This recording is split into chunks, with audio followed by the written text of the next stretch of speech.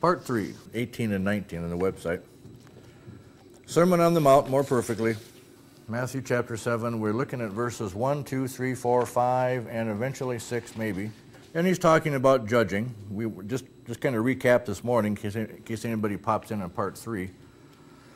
Judge not that ye be not judged in verse 1 of Matthew 7. He's not even talking to the Jewish gang. He's talking to hypocrites within the Jews, which might be all the Jews, but he's basically talking to somebody who's very quick to judge somebody else, but they've got their own problems. Because it can't be the fact that he's telling everybody not to judge or you'll be judged back. That's not what he's saying at all.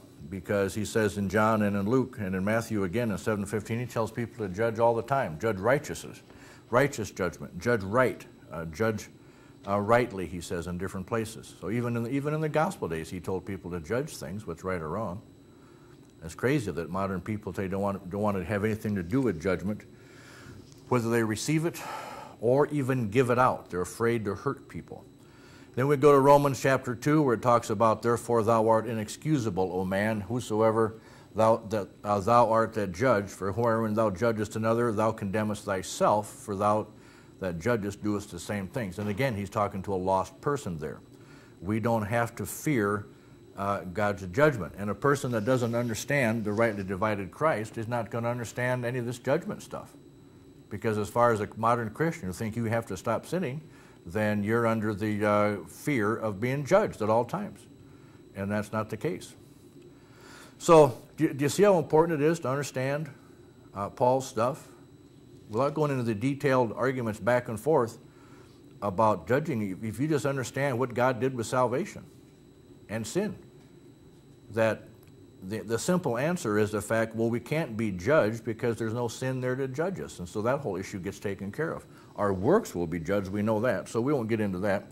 Then we talked a little bit this morning about who was this Paul guy anyway, because he did things he wasn't supposed to do, and he didn't do things he should have done. And yet God was the one that chose him and made him into a new creature. Talked about a little bit about probably the best verse to look at is in Philippians chapter 1, verse 9, where he actually tells us we're to grow in judgment. So as we grow up as a Christian, instead of being a child, know nothing about judgment, that also as a child, you do your judging in a real bad way, and you go according to just to the flow of the doctrine and this type of a thing. So, and the fact that kids don't even know how, you know how a kid is. A kid fights for 1 second, and then 5 seconds later, they're best of friends again. Not that there's anything wrong with that, but we could be that way. One day enemy, one day friends. One day enemy, one day friends, and that's ridiculous. That's not how it should be. That's a childish thing. So that's what we did in Sunday school this morning. And then the main service, we talked about where Paul says we really aren't supposed to judge the brethren, though, because we have a judgment seat coming up. You've got your own time between you and the Lord. Don't worry about anybody else's. So if we don't want to worry about anybody else's in our judgment seat, why should we worry about anybody else's today, unless you have some kind of a special relationship or you care for somebody, or like Paul says, you love them. And then you try to help them. That's Paul's whole purpose there. We saw that we will be judged by Paul's gospel. So our judgment seat for us, as we will be accountable for ourselves as a person, which is our works, compared to the Gospels, they'll be accountable for every word, every idle word in their lives. So there's still a difference there. Looked at some verses, I think we did anyway. Yeah, we did. Looked at some verses that dealt with our zealousness, our zeal, our desire to help somebody, our desire to show somebody that they don't look good because it's really embarrassing to them. If you care for people like that, and be careful, that sort of a thing, then you're quickly accused of being judging, very judgmental. Even though he didn't say anything, lots of times you show up with a comment about your Bible and Paul, and they think that you're judging their salvation. If you show up in a room doing something differently or dressed differently, or that you don't go to something, they accuse you of judging them, and you did nothing of the kind. You just are taking care of yourself. And we run across those verses. You know, it says there in Galatians that they zealously affect you, which is a dangerous thing, and yet they would exclude us, or they don't want us to affect them. So there's a bunch of verses like that. So Paul is very clear about judgment. We need to grow in judgment, but it isn't against each other. It's against what's wrong in our personal, private lives. Then we looked at a couple odds and ends verses, which we'll look at here tonight, just a couple more here. We looked at Acts chapter 17. This is on part 3 of the notes. on Acts chapter 17:31, where it talks about the Lord will be the judge, and it's going to all be talked about the risen Savior. So if the Christians believe that Jesus Christ rose again, why wouldn't they want to hear from Jesus Christ after he rose? No, they take his teachings from before he died and rose, and they try to apply those teachings, and they totally ignore the ones that he taught Paul to teach everybody else to follow. We looked at Romans chapter 3, verse 4 to 9, for all men are liars. Let God be true, every man a liar. And then it goes on to the much better explanation beyond that, sure, we're all liars, so we have to have a book that is not a lie, that is a 100% piece of truth, so that we do talk to people scripturally, we're not lying. So what do people think about the Word of God today? They think it's a lie. They think it's made by man, so if man made it, it's not all quite there. So that'd be a good verse right there, Romans 3, 4 through 9, to show people, yeah, all men are liars, but God didn't leave the book up to men to write. And that thing is inspired and preserved, and it's perfect. Doesn't mean that it's errorless. It is errorless, but it means that it's done. So let's go here to 1 Corinthians chapter 2, and let's look at some odd things that has to do with judgment for tonight, part 3. Let's look at 1 Corinthians chapter 2. 1 Corinthians chapter 2, verse 14. Now we get into 1 Corinthians chapter 2, and I first read this chapter years and years ago. It was an exciting verse. It was an exciting set of verses, because starting with verse 9, it talks about the fact, here's what God has given to those people, an understanding that the world doesn't have. It's a marvelous set of verses. By the time you get down to verse 16, you are told that you have the mind of Christ. Down to verse 16, 1 Corinthians chapter 2. Now, that's quite a series of verses in there. You would think, by reading those verses, from this point on, you don't need your Bible anymore, because God has given you these things. He's given you that up in verse 9, eye hath not seen nor ear heard, neither have entered into the heart of man the things which God hath prepared for them that love him. Well, we love him. We trust in him. So he said he gives us those things by his Spirit, the deep things of God in verse 10. It says in verse 12, now we have received not the spirit of the world, but the Spirit which is of God, that we might know the things that are freely given to us of God. Okay, now how do you explain that? That is the series of verses right there when somebody says, I'm a Christian, God tells me things. God gives me an understanding. What's the answer to that? The only answer you've got is the Bible. Since that which is perfect has come, that thing just got negated right there. Now the Spirit of God will do that in those verses right there, but it will do it through that Bible. It will not do that through us. And boy, right there, if you can, you're done talking with people if you have to get to this point, which is too bad. But that's the way that is. So our judgment today, based on what the Spirit of God tells us, must come from the Bible, based on 1 Corinthians 13, 8 through 10. It's a quick thing. Look at chapter 5, verse 11. But now I have written unto you not to keep company if any man that is called a brother, or be a fornicator, or covetous, or idolater, or a railer, or a drunkard, or an extortioner, with such and one know not to eat. For what have I to do to judge them also that are without? Do not ye judge them that are within? But them that are without God judgeth. See, a lost person isn't our problem. So he says, do we not realize that what's going on within the brethren, that's a wrong situation? And if need be, he says there, put away from yourselves that wicked person. Who's that wicked person? That's a brother. That's what he's talking about there.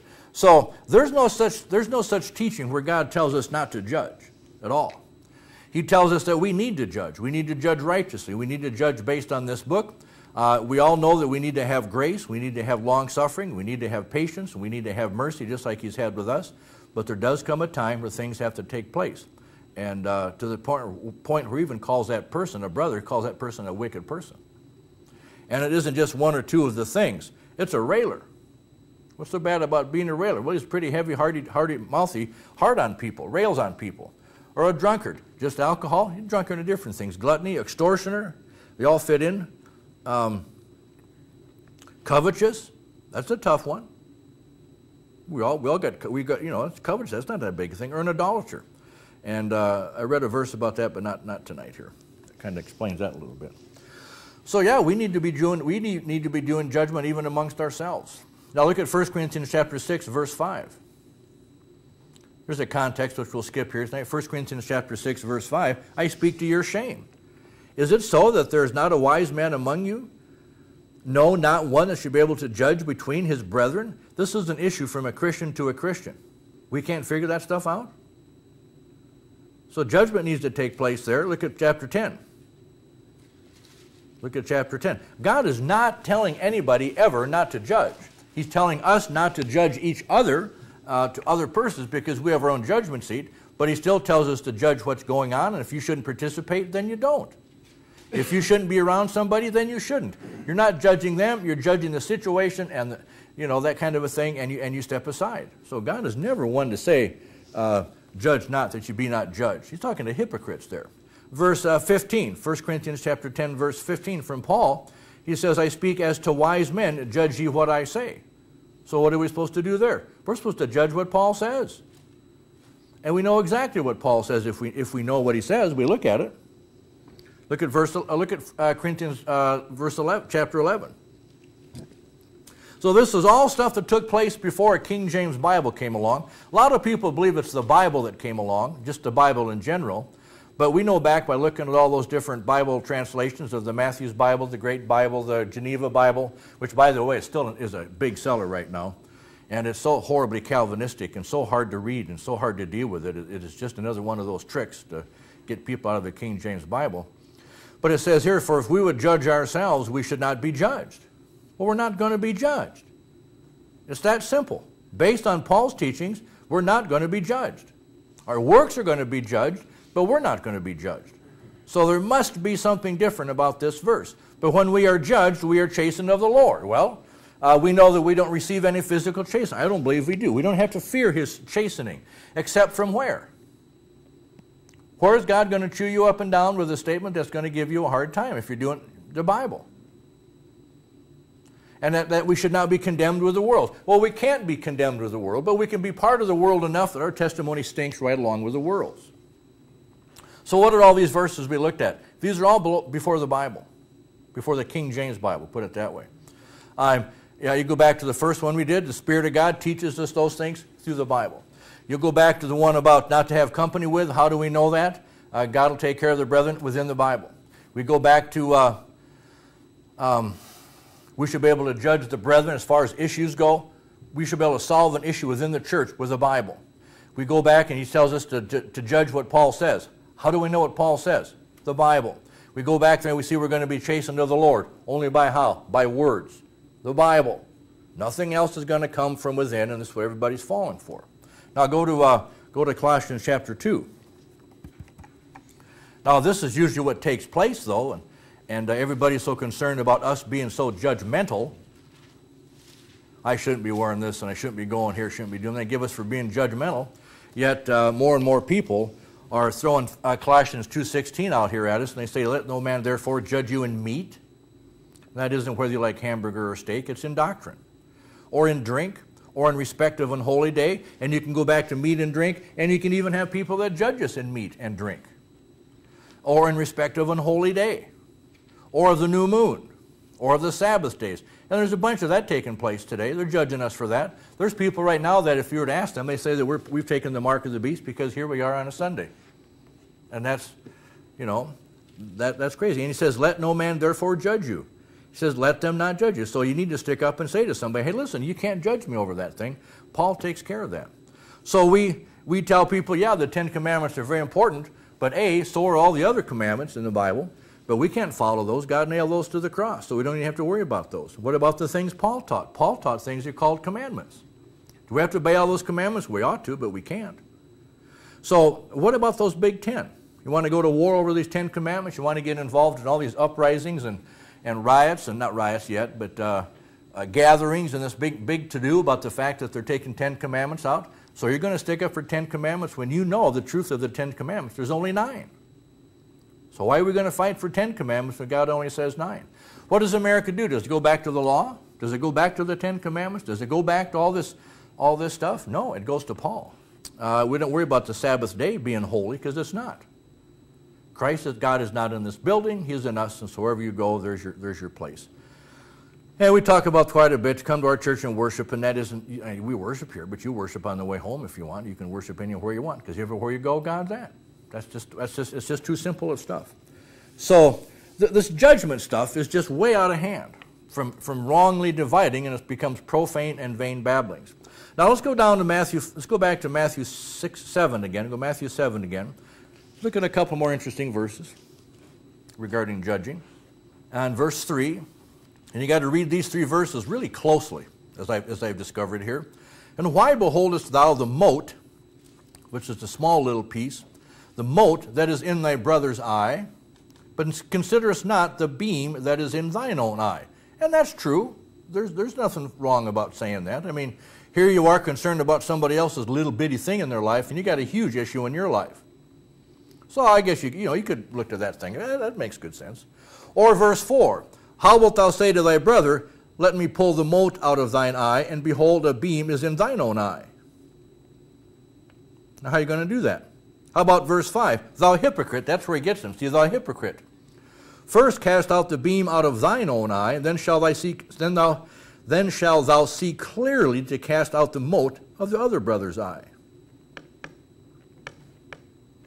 That's pretty good stuff. I mean, but the problem there is, who are you to be worrying about somebody else's beam or mote or whatever in their eye? Look at verse 3 again. Why beholdest thou the mote? That's a little bitty piece, a little bitty speck thing that is in thy brother's eye. You're more worried about his petty little thing or his small little thing, but considerest not the beam that is in thine own eye. Then he says, how will you say to the brother, let me pull out the mote of thine eye, and behold, the beam is in thine own eye? And then God, that's where you come up with being a hypocrite. First cast out the beam out of thine own eye, and then shalt thou see clearly to cast out the mote of thy brother's eye. Remember where Jesus says, thou shalt love thy neighbor as thyself? And everybody goes out there to do everything they can for their neighbor, and they forgot to love the right person first. Who's that? Thyself. You got to get yourself taken care of before you worry about somebody else's little mote or beam in their eye, whatever. And how do you take care of yourself first? What are you aware of that this other person needs to hear or whatever? Look at Galatians chapter 6. So, are you aware of what Christ did for you? Are you aware of what he did to you? Can you for yourself, can you explain your salvation? What took place when you were saved? What are the things that Christ has done? What about sin? What about sinning? How does that whole issue be settled in your life? What about your salvation assurance? I mean, what about this King James Bible? What about rightly dividing? Are you secure with this stuff? Because if you're secure with this stuff, you know what you start recognizing? You start recognizing motes in other people's eyes. And it's not that you're being snoopy, it's not that you're being out of place or out of whack. You can just start seeing some things. But he still says to take care of things in your own life.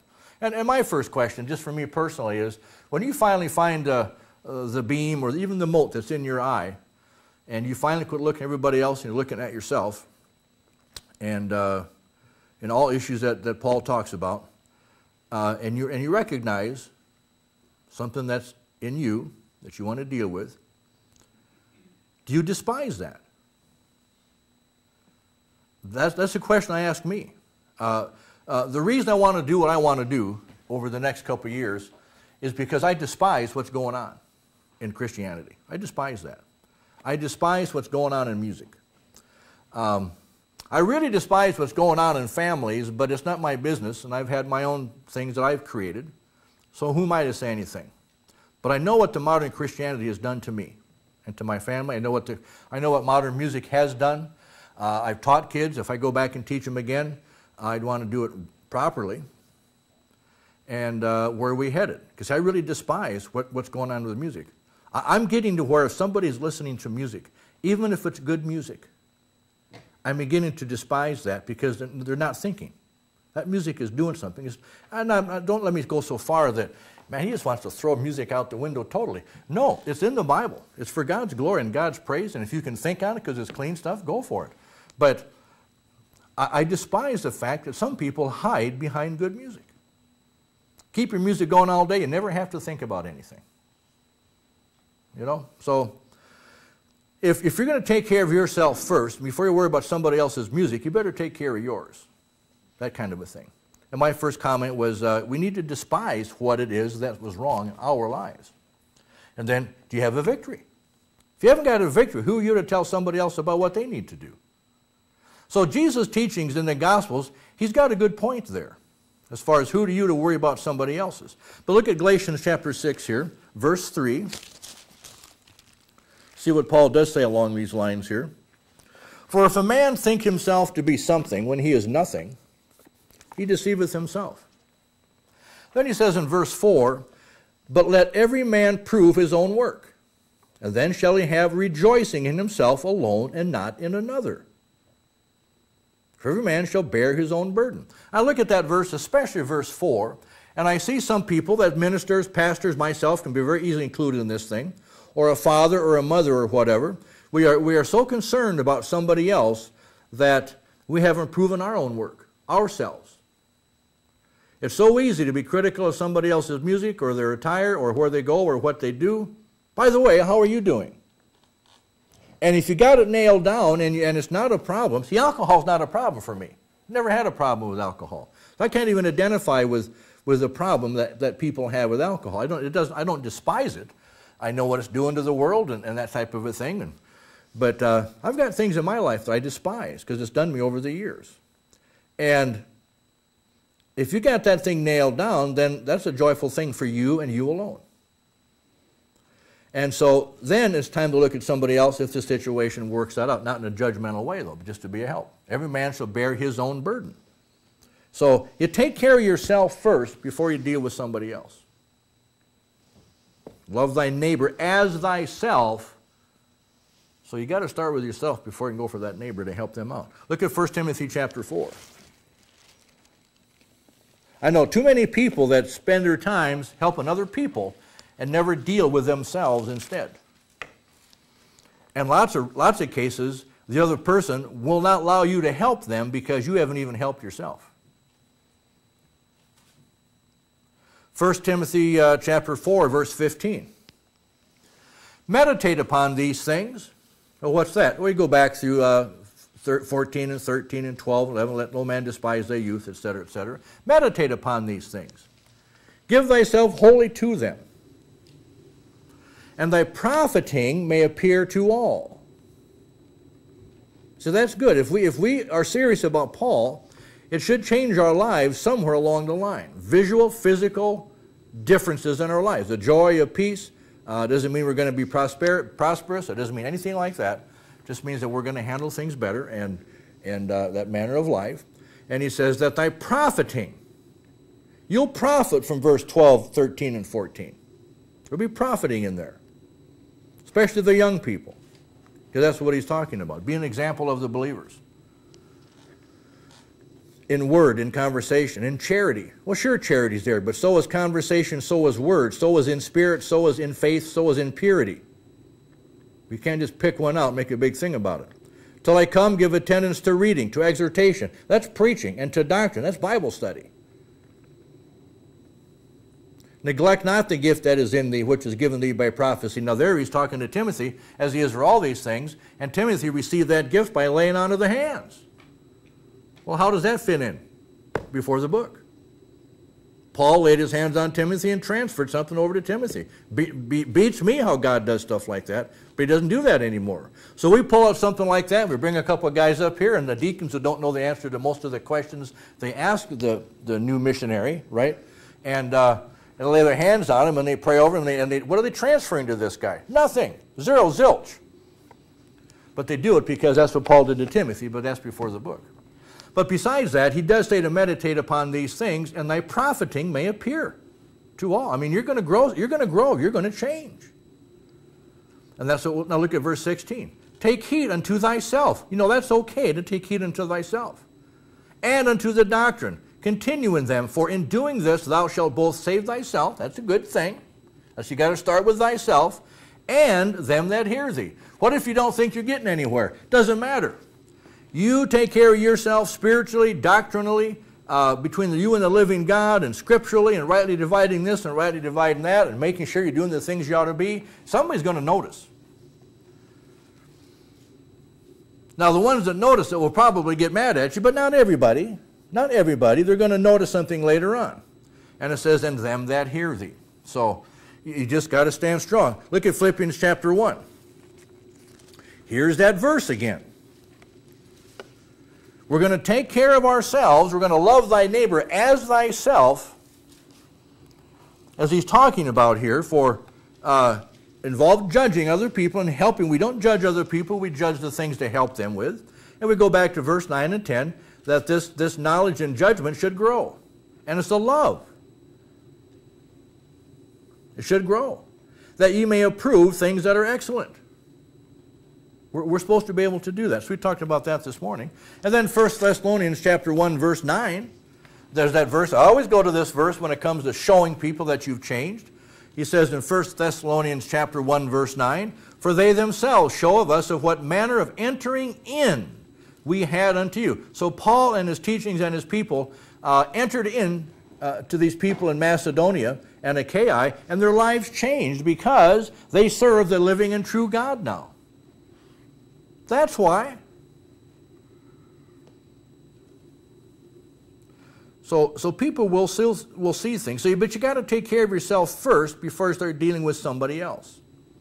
Then in 2 Timothy chapter 2, let's say you've got an opportunity to help somebody else. Not in a judgmental fashion, but you know there's a need there, and you do step up to the plate, and you do try to help. Because from brother to brother, we ought to be able to help each other. And we go right to this classic set of verses in verse 24, chapter 2. It says that we're not to strive. We're to be gentle unto all men, apt to teach, patient, in meekness instructing those that oppose themselves, if God peradventure. And there's that whole thing. What's it about? It's about getting somebody out of a snare. That's what it's all about. But we also recognize in verse 26 that we can't do it for them. They have to do it themselves. But you can guide them. You can show them. And you go through this whole series. We did this a long time ago. You pictured an animal in a trap, and if that animal's been in the trap long enough, you leave the door open, he still won't leave. I've left the front gate of this yard over here open the last couple days off and on, and come back, and the dog's still here. He knows he can't go outside that gate. I never whacked him for going outside the gate or anything like that. There's not a buzz across there that nails his little hide and all that kind of stuff. It's been so long inside that yard, he doesn't think he can go out that yard. Either that or he's scared to death of the cats that he's barked at because he knows they all hate him. And he's barked at all these cats. One of these days I'm going to give that dog a cat to play with. And he's going to realize he doesn't want to ever leave that gate to mess with the cat. 1 Thessalonians chapter 3. So we do care for other people. There is judging that takes place when something is wrong. You've got to make a judgment call that if you want your kids to go over somebody's house, you've got to make a judgment call. Should they or should they not? You take them to a store. Should you or should you not go into that store? Do you want them to go down aisle 9 or do you want to skip aisle 9? You make judgment calls all the time. Where do you draw the line when you're making those kind of calls? 1 Thessalonians chapter 3, verse 10.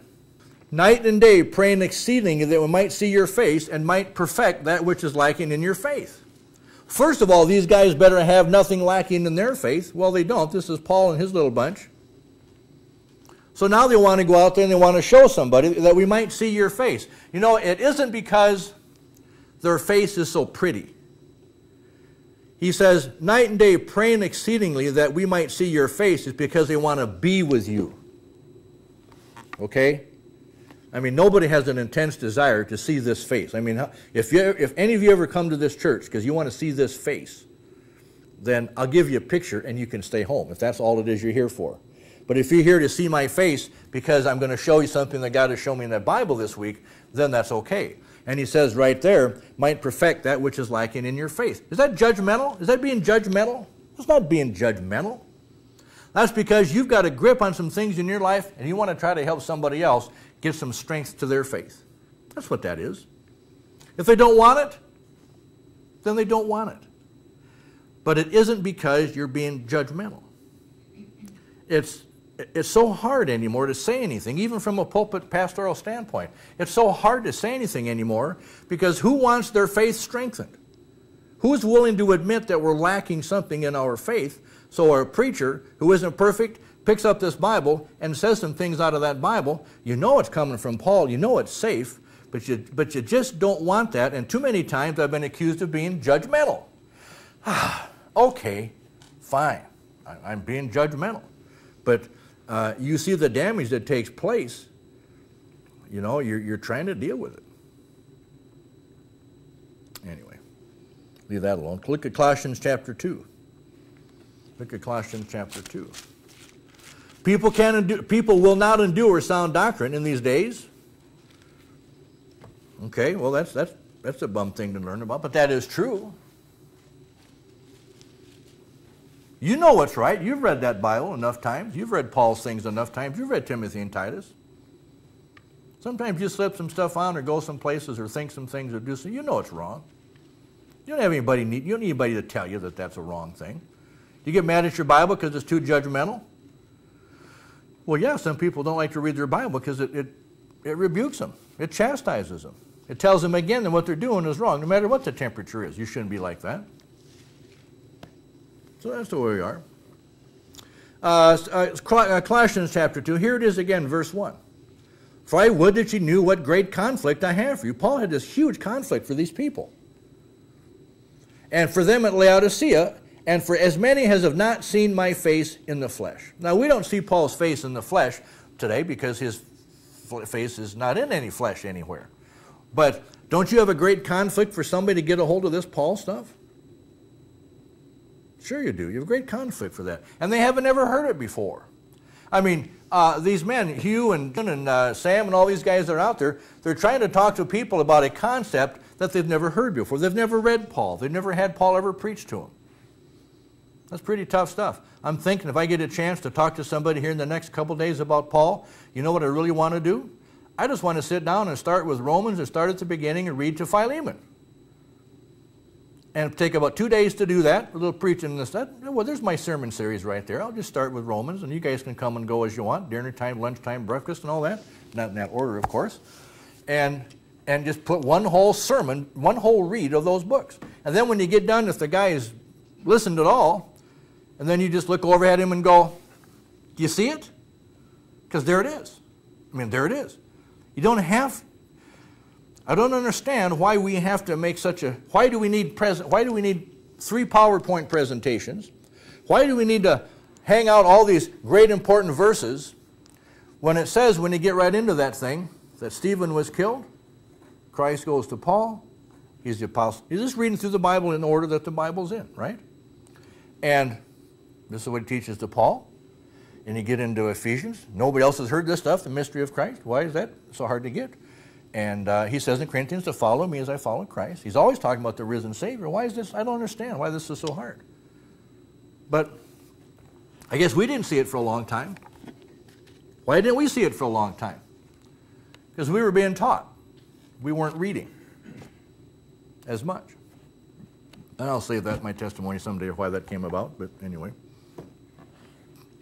So why can't people just see Paul and get it? That their hearts might be comforted. Verse 2. You want somebody's heart to be comforted in the mess they're living? You know what they need? I know they need Jesus. Yeah, they need Jesus. They need the risen Jesus. I know they need the risen Jesus. They need the risen Savior, the risen Christ.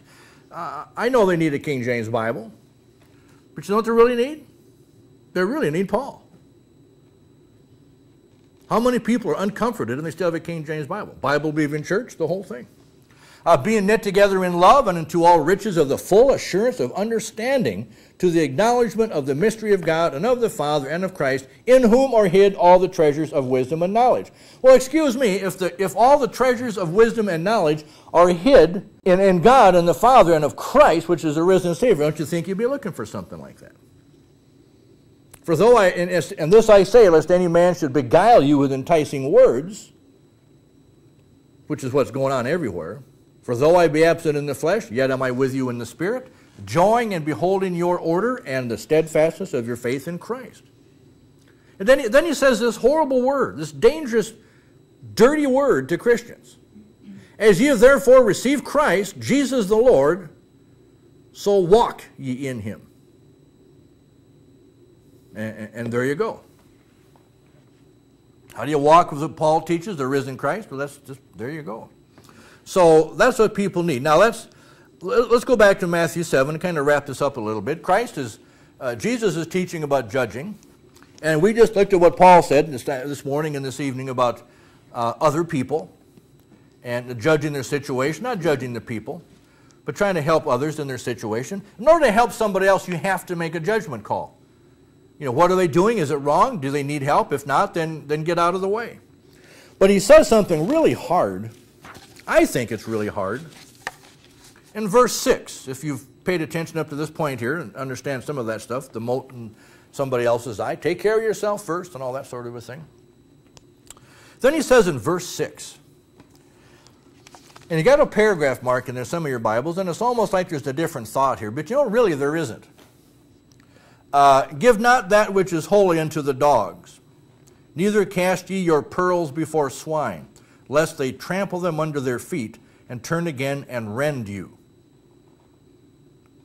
Now, look at Matthew chapter 10. We know that doctrinally that Jesus called the Gentiles dogs. And it mentions in Romans chapter 10, at the end of that chapter, that the Gentiles are looked upon not even as a people. So Matthew chapter 10, verse 5, we see that Jesus sent forth and commanded them, saying, go not into the way of the Gentiles. Do you see this? I mean, people, do you not see this out there somewhere on this web world that Jesus told his disciples not to go to the Gentiles? Okay, so if he told his people, his leaders, his guys, don't go to the Gentiles then, why would Jesus now say, let's go to the Gentiles?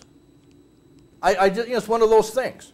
It's like somebody keeps playing an F sharp and it's written F natural, and 10 years later they're still playing an F natural and F sharp instead of an F natural. After a while you're thinking, is there some reason you can't just put an F finger in that little sharp key there? I mean, why can't you do that?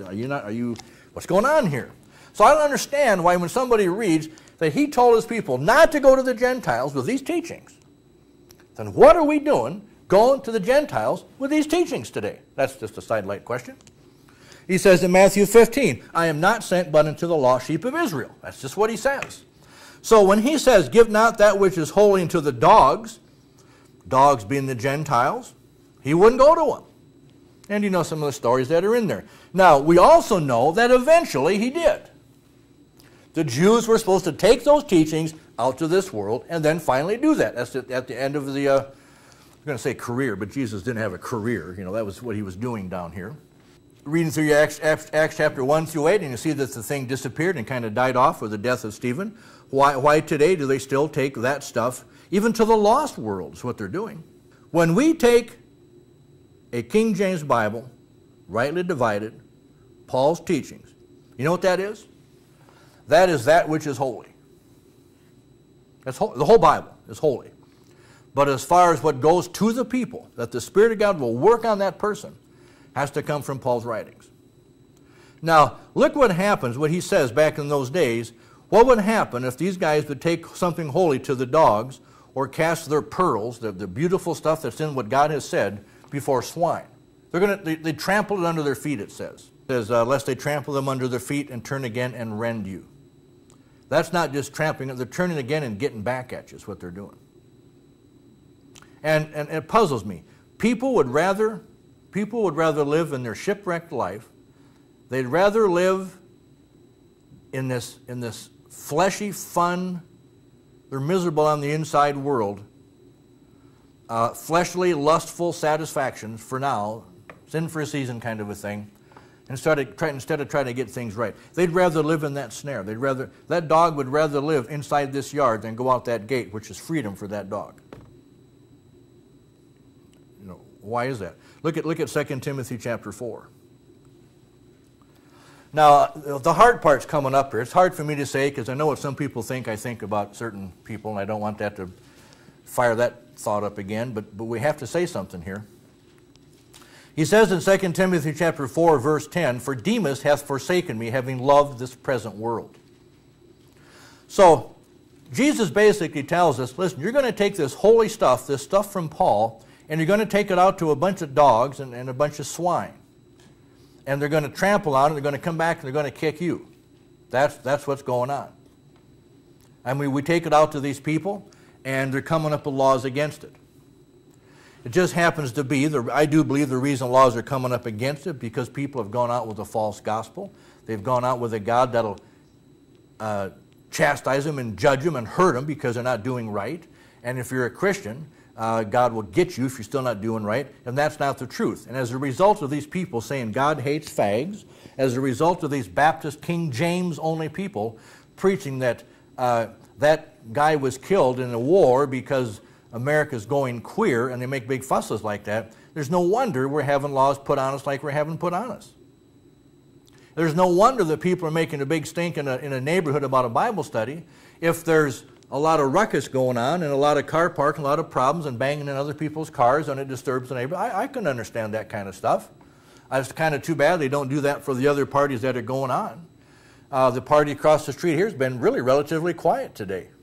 And we have, listen, we in our earlier days have gone to restaurants.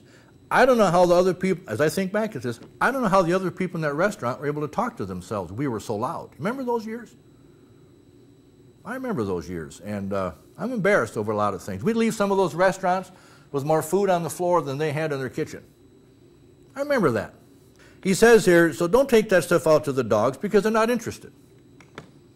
And Demas, he went off to, he loved the present world. He loved the way things are, so he left.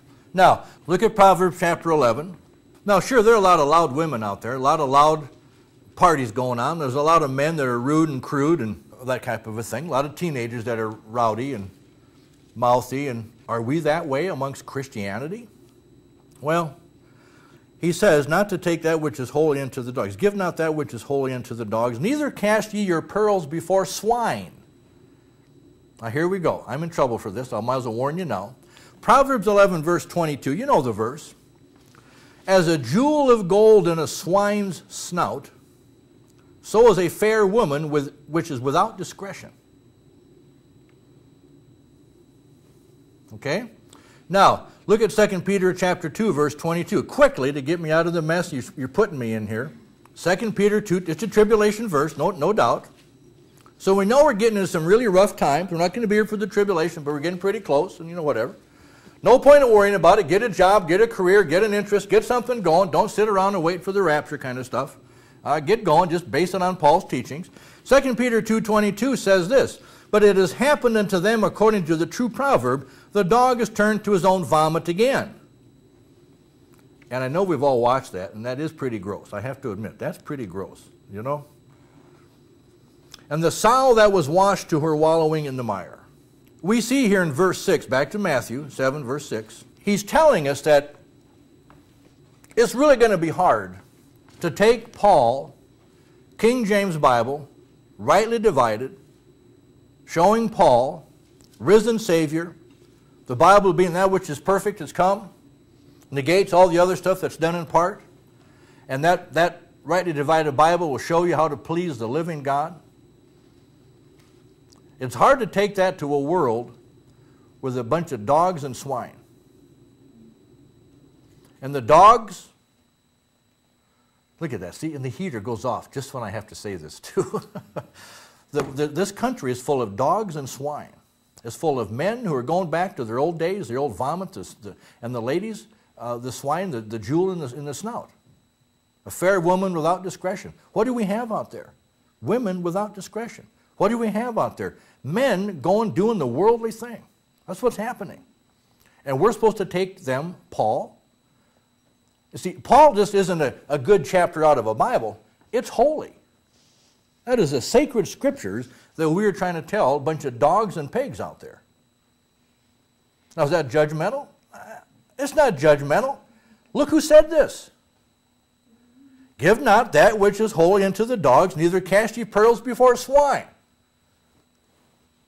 Okay? You're going to go out there and you're going to cast this stuff, this Paul stuff, this Titus and Timothy type of stuff, especially Titus, to ladies who have no discretion.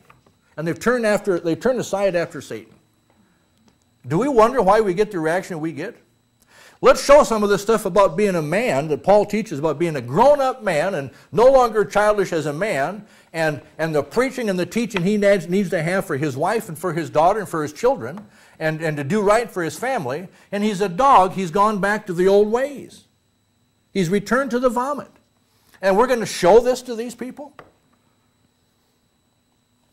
Well, Jesus says if you do that, they're going to trample them under your feet. And they're going to go back and get you. Should we not do it then?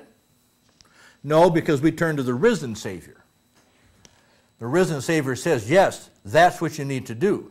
And he says that in 2 Timothy. 2 Timothy chapter 4. Yes, we know that the world is full of dogs and swine. Us men, weren't we ever dogs? Aren't we supposed to be? Sure, we've been dogs before. Have we gone back to have we vomited up stuff and gone back to it? Sure we have. Lots of ways. Ladies, you ever been without discretion? Sure you have. If you don't know when, give me a call. We've been there. So we understand what Jesus says. It is true. It is very true. Trying to teach a lady, try to teach a man today what Paul says to men and to women. But he does say in 2 Timothy chapter 4, preach the word, verse 2. That's what he says to do. He doesn't tell us not to. He tells us to do so. Preach the word. Be instant in season, out of season. Reprove, rebuke. Exhort with all long suffering and doctrine. Keep that doctrine going. And he says, listen, there's going to come a time they won't hear it. Watch thou in all things endure afflictions. Do the work of an evangelist. You got to say what you've got to say. Make full proof of thy ministry. And then Paul says he's done. He's ready to be offered. And I hope I'm not ready to be offered. I hope you're not ready to be offered yet. The whole judging thing is not what people make it out to be. The devil's managed to get people to think that we shouldn't judge at all. And that's not true. We're just not supposed to judge the brethren. But things that are taking place need to be judged. And as far as the world that's out there, whether it be saved or lost, you take care of yourself first, and then you love them as thyself. And you want them to have what you have. And that's just the way it is. And things need to be said today. We just have to remember we're saying them to pigs or swine and dogs. That sounds pretty harsh, but those are Jesus' words. And that's so be it. That's how wrong they are with the Sermon on the Mount, going to the judging. Not yet. They've actually taken his command in chapter 7, verse 1, and even tweak that thing. Then they take what Paul says in Romans chapter 2 and they tweak that thing. People don't want to be judged. But they don't even want the goodness and the long-suffering and patience of God either. And that's too bad. So yes, we have to make our judgment. We have to do so. If we don't, I believe we'll lose our kids. We could lose the church. Of course, like we say, we talk about turn back and rend you, right? Doesn't it say turn and rend you? They're just coming back to get us. They're coming up with laws. They're shutting down the churches.